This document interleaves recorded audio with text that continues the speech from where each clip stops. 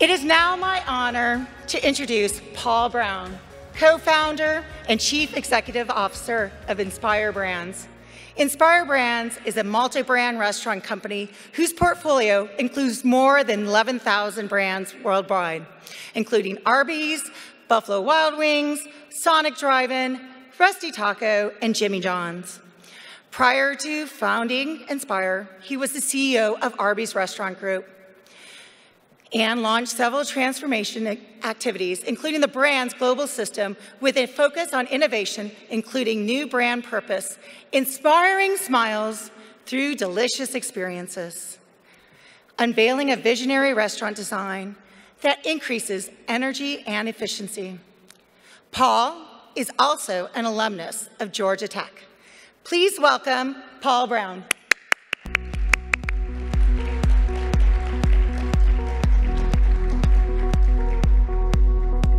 Thank you. Good morning. Good morning. It's great to be here. It's great to be here at this great conference, and I'm really looking forward to talking about the exciting journey the restaurant industry is on, facilitated by technology and what's happening with Inspire as part of that. But given the fact that it is this group, I thought I would start by telling a story I've never told before, a personal story that is a bit embarrassing, semi-related to technology, and is clearly going to disqualify me from ever being a member of the society, ever. So I graduated Georgia Tech, and it's a 30-year-old story, so I'm going to really date myself as I talk about this. So 30 years ago, my first job out of Georgia Tech was actually coded. And I was a consultant on a very large project to a client that I won't name. Let's just say that it is a Atlanta-based company that flies a lot of people around the world.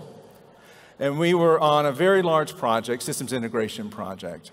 And we were using some very dated technologies. They were then, so COBOL, how many people? COBOL, CICS, and SQL, right? And I was actually, I would call it a combination of a fairly innovative, very lazy programmer. For those of you that ever used COBOL, you do have to type a lot. Everything is just really long commands. Every time you actually wanted to store something, you had to actually reserve space to store it. It was just a lot of work. SQL, on the other hand, I loved. It was wonderful. You could write these very long statements, and I realized very early on that you could do embedded queries, and the more you embedded in one single query in SQL, the less you had to type in COBOL to actually save the variable off and use it in the next query. And so I got incredibly good. I was the king of SQL and embedded queries. And so I became quite efficient in writing this code, which was fairly complicated, a lot of things that needed to happen in there. And but doing it in a way that I thought was actually the most efficient way of doing it. The challenge came when the performance test came around. And we were operating on an IBM 3090, I'm again dating myself. And the challenge is it had 128 megabytes of central storage. So when you started running through a lot of data through, and the SQL was actually doing the queries, it actually kind of bogged things down. And so this program that I wrote that was supposed to run in a couple of hours overnight, batch of course, actually ended up running initially for a couple of months, right, to get through the data. So that was a problem, and so that was the first problem. So I did some adjustments, made some adjustments, and got it down to maybe running in about 4 weeks. So I was trying to figure out how to solve this problem, and I thought, hey, well, the 3090 actually has 6 CPUs. So what if I actually fragmented the code into 6 fragments and fragmented the data set into it and actually got it running simultaneously on all 6 CPUs? Now, of course, you're probably doing the math and realizing that that's still not going to solve my problem. If it's running in a month and I divide it by 6, that still doesn't get you there. But it was still it was a pretty cool solution, actually, I thought. So I started doing that and got it running the first time. It was really exciting, and I was watching it. It took on one CPU, then the other, and I'm sitting there. Of course, you have to click to refresh the screen every time. And it started going all 6 CPUs. I said, this is really exciting. This is amazing. And then I noticed that it started pegging at 100% on the first one, and then 100% on the second one. And then 100% on the third one. I started hearing people around me going, are you guys having any problems going on here? It seems to be there's a bit of an issue, everything's slowing down. And I'm sitting there going, I need to hit the cancel button. I couldn't cancel. So it completely consumed everything on this. I found out later there were some production systems on there too, on this 3090. So I'm sitting there panicking, and the phone next to me rings and says, are you user PB3456? And I said, yes. So they had to do a hard start on the 3090, which is not a very easy thing to do. Brought down a few things, including the entire project, for about 7 hours. And I learned the hard way that maybe this is not the right way to do it. I since learned that one of the issues is that in the date stream, I happened to put dates that ended in 00 in the date stream, which is part of it. And so I realized that as much as I enjoyed coding, this was not going to be the profession for me. So I did what anyone in this circumstance would do, is I went to business school and went on a completely different track. But I tell that story because I spent several years and appreciated, obviously, technology, even though I wasn't particularly good at it.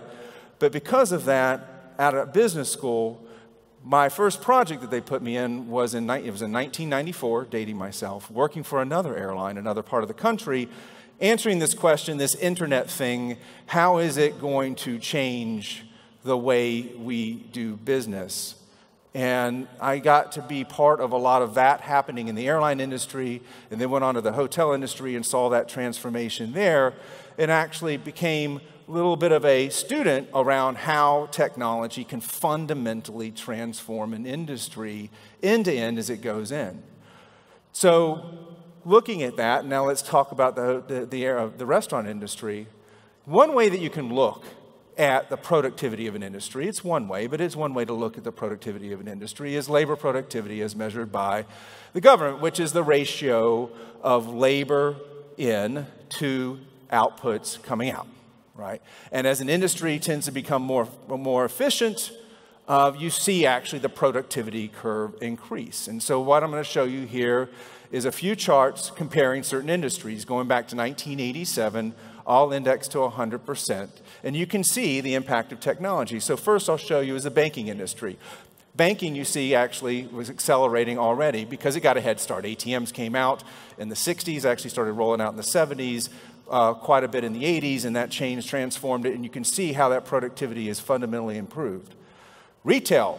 Again, Amazon was founded in 1994. E-commerce started coming in. You see how it started kinking and then has fundamentally transformed. Interesting to see the last couple of years, particularly driven by the fundamental adoption of e-commerce, actually through COVID was a part of that reason. But you see the retail industry. Airlines. Interestingly enough, you see airlines, that curve starts to kink around 1996, 1997, 98. That's when Expedia, Travelocity were founded in 96, 98. You actually saw e-tickets and all the innovation going on there, and you see how that has been a fundamental transformation of that industry. Hotels, given the fact it's brick and mortar, not as much, but you also see that it has improved in productivity significantly. So, what about the restaurant industry? Flat.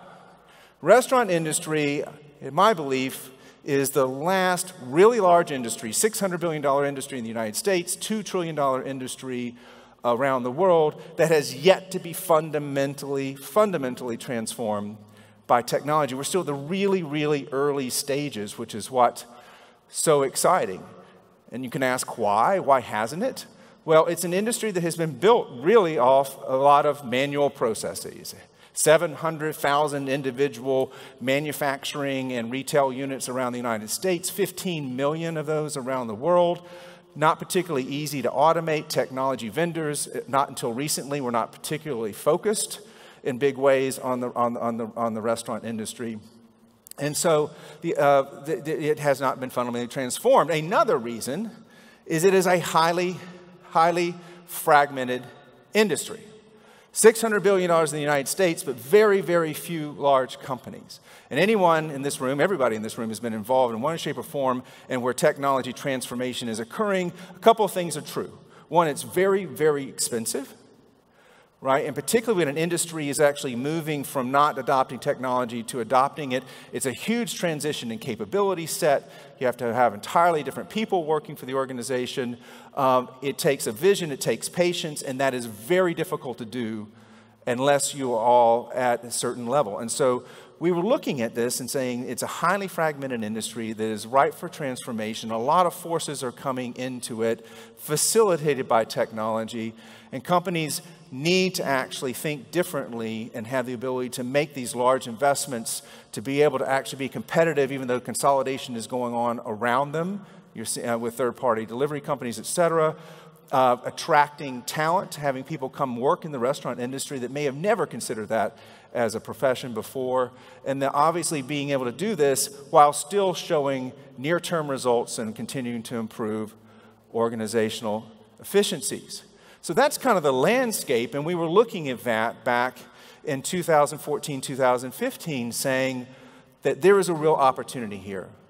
There is a real opportunity for a company to come in and actually create a different kind of restaurant company, consolidate already successful restaurant brands, but actually build a platform, technology platform, capabilities platform, designed in such a way that it is not only scalable, but it's highly extensible, that each of the individual businesses can actually benefit from the investments being made by any of the other businesses in the core capabilities that actually matter in the restaurant industry.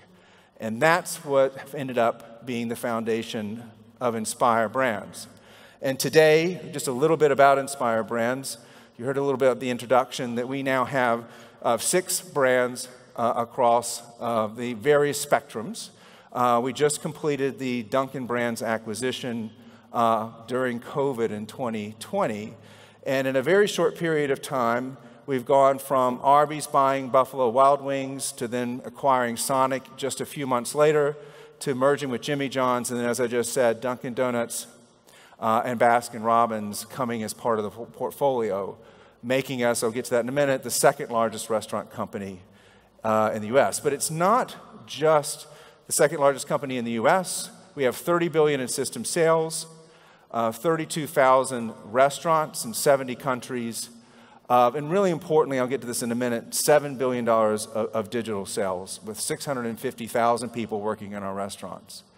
But it's not just about being big and putting together a portfolio. The key here is what's the culture that we're trying to put around this, a culture that will allow for the type of innovation, the type of business model changes that need to happen, because it's not just about the creation of technology, as you know, but it's actually how do you get the end-to-end organization, 650,000 people, actually thinking and acting differently. And so we've really even thought about that in our core behaviors. Our core behaviors or our values are first and foremost mavericks. We actually like to think about, are we doing things that no one has ever done before in the restaurant industry, or coming about a completely different way of thinking about it? Allies, and those two are very important because you don't want individual mavericks running off doing crazy things. You actually want it to be working together collaboratively. And how are we actually doing things that work for our franchisees, that work for our customers, that also work for our team members as well? Visionaries, achievers, and of course, good citizens. But it's more than just the culture.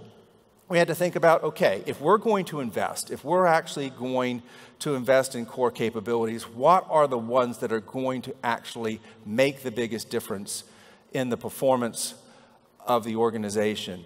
What are the things that if we are better than anyone else in the restaurant industry, and in many of these our bar is actually at being better than anyone else ultimately in the consumer business, the consumer sector, that we will actually win versus our competitors and be the one that is defining the journey versus being defined by it.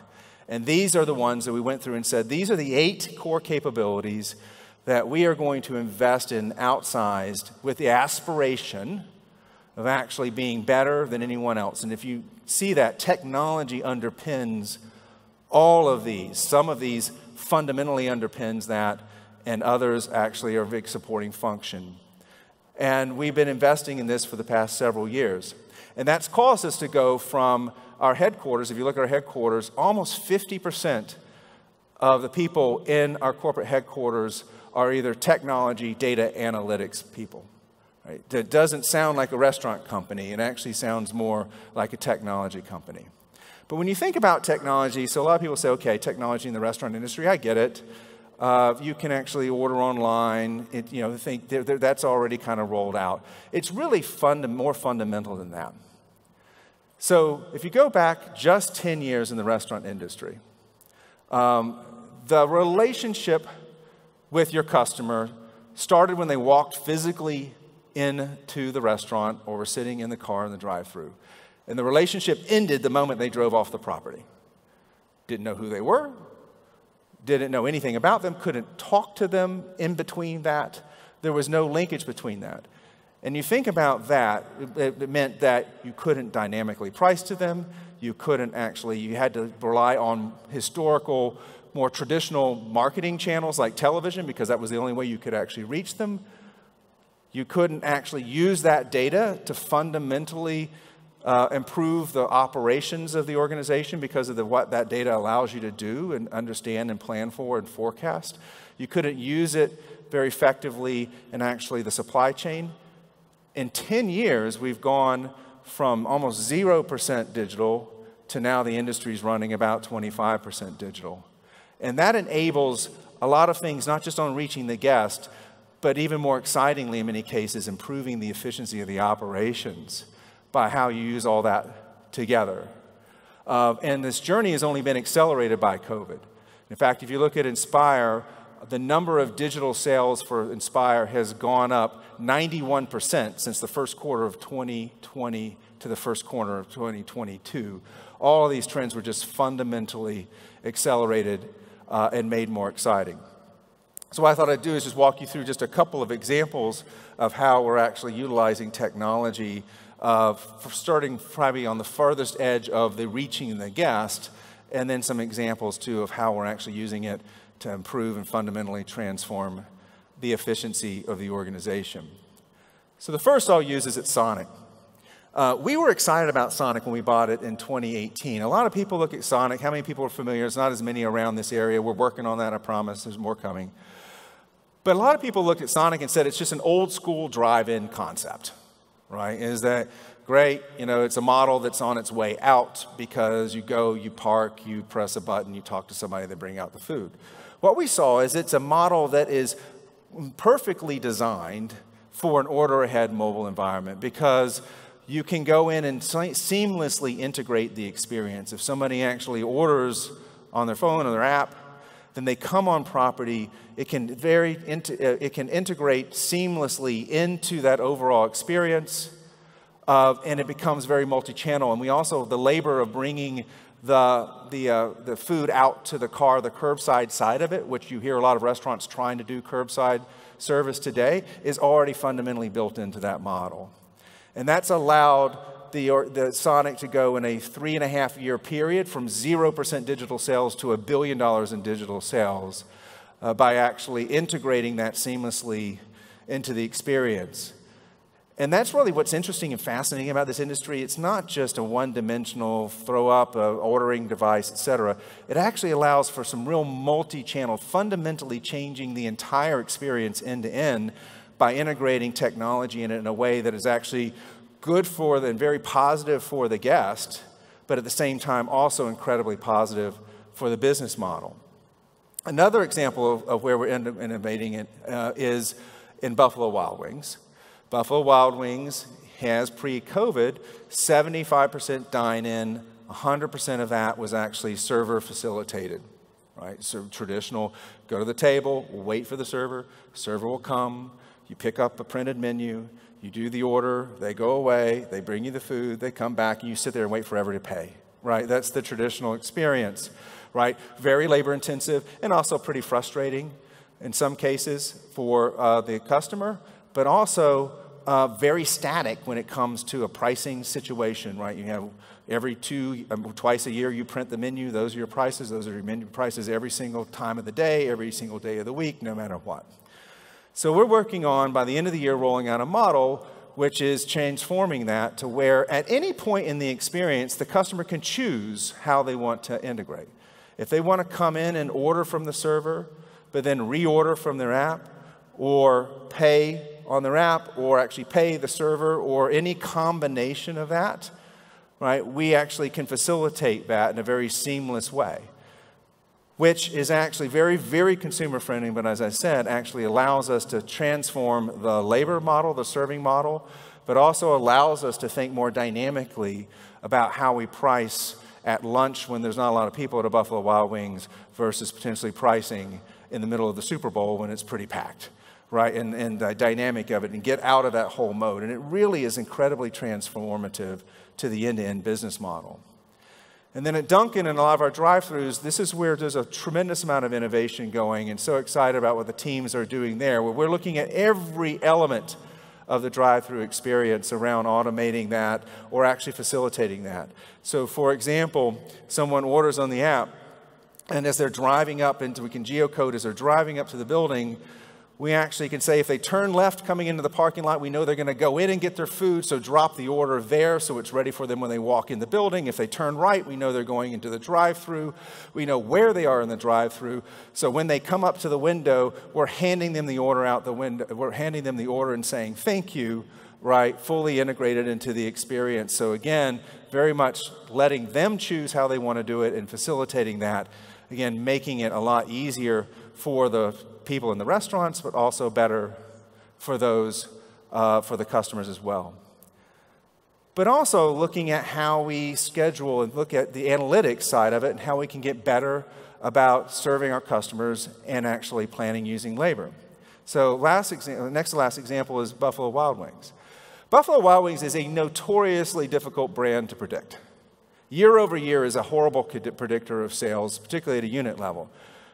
The team that was playing the home game last year may be away. They might have been winning last year, losing this year, high school, weather, all these components that actually are very difficult, particularly if you want to get down to day increments and 15-minute increments. So part of what we're using is AI to learn and be better at predicting sales all the way into 15-minute increments by item that we're going to sell by part of the restaurant that is going to allow us to do that. So what that lets us do is fundamentally think differently about how we actually plan and schedule labor. Here's an interesting example. Pre all this, before we bought the business, the way that labor was allocated was to a restaurant was just by the dollar sales volume of that restaurant at a week. So if it did $14,000, $14,000 a week, it would actually get the same amount of labor to same restaurants, whether they were actually very bar heavy, whether they're in different parts of the country, depending on, did it matter? And so what we were able to do is actually get so predictive down to the level and the types of the restaurants. And by the way, this is what we used to get. So those two restaurants, you see they're quite different. One's very bar heavy, one's actually very food heavy. They get the same amount of labor, same amount of bartender staff, the same amount of server staff, same amount of cooks, no matter what. So after doing this, you see that we can fundamentally change it. One restaurant, it's not all about taking it out. In fact, one of the restaurants, we were starving it of labor. We were actually losing sales because we actually didn't have enough bartenders there, et cetera. The other one, we may have been just a little bit heavy. And that's a fundamental transformation, allowing we have the right people in the right place at the right time that actually really allows for us to actually get the revenue possibility of that restaurant as well, and it has been very transformative of us. Clearly, there's been a change management agenda on this where the general managers make their own decisions around when they staffed, et cetera. So actually letting the tool run and letting the machine tell the team has actually been a very difficult part of the transformation, but it's really been a big journey for us. The last thing I'll show you is people say, what about automation in the restaurants? Is it possible to use robotics and other things to fundamentally innovate and run in the restaurants? And the answer is, to a certain extent. So one of the challenges, we have 32,000 of them, so you can only put so much automation in 32,000 locations, and then some of the jobs are actually not particularly automatable. But one of them is the fry station. And I'll show you here. The fry station is not the first job that somebody shows up and says, please put me at the fry station because I really like standing over this thing all day long and moving baskets around and getting. So it is a perfect example of where we're able to potentially use automation, not only to actually reduce and reallocate that job somewhere else, but also make it a more friendly environment. And so this is just a quick video, 2-second video showing of how we're implementing this in one of the Buffalo Wild Wings. Meet Flippy. Inspire Brands, which owns Buffalo Wild Wings, is testing out the Flippy 2 robot, which will make wings in the back of house over the next year. And there's a lot of opportunity to do that, particularly if you start thinking about up into the supply chain and fundamental transformation there. So I hope you see that this, I'm fascinated. I'm loving what's happening in this industry. I've worked in the hotel industry, the airline industry. I've worked for Expedia. I've been all over those types of industries, but never have I actually been on this kind of a journey this relatively early in the stage in an industry that has so many opportunities end to end to actually fundamentally transform every single element of the business in a win-win environment where it's actually good for the customers, it's also good for the business model, and it's also good for the team members as well. So thank you for allowing me to come up here and talk a little bit about the restaurant and Inspire industry journey. Hope you have a great rest of the conference. Thank you.